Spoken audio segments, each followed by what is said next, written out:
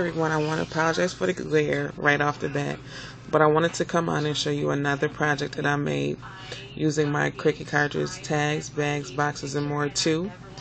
And the actual image that I did is this teacup here.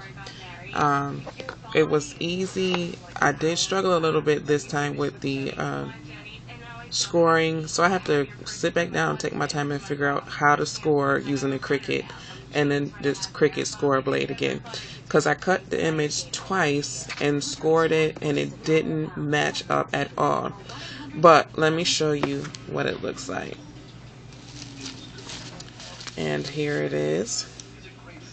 I cut it at fit to page.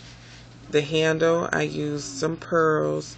I used a lace doily, a Prima flower, and inside I put some Jolly Ranchers because I plan on just giving this as just a cute little gift. I don't know if you can tell, but I also stickled it as well. The paper is K & Company double-sided paper. So there's my teacup. Thank you guys for watching.